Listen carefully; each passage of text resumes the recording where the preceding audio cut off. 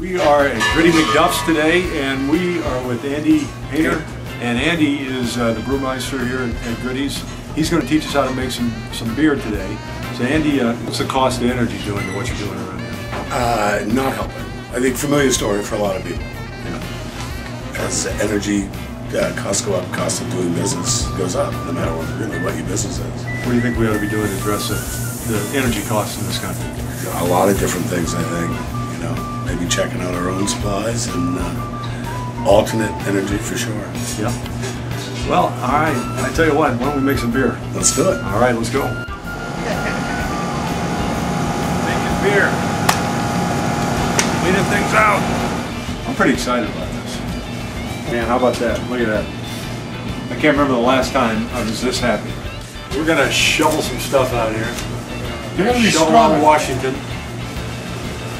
We learned how to do it at Gritty's. All right, let's do it. All fun and games till you put the boots on.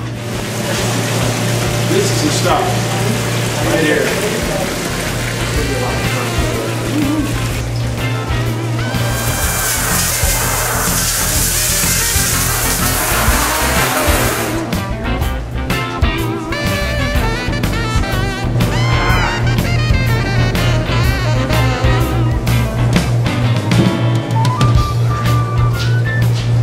Hey, we're gonna clean it for a minute. All right.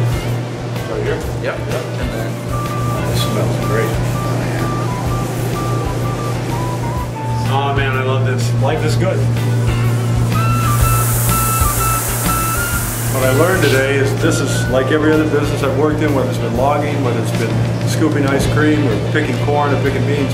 The cost of energy is affecting everything we do in the state of Maine. It's affecting our everyday lives. And we've got to be willing to address this issue as adults, realizing that it's going to take a comprehensive plan to get a bridge to our energy future. And I'm glad that I was able to be here with Ben and Andy today to help around with Gritty's and to see exactly what they go through every single day.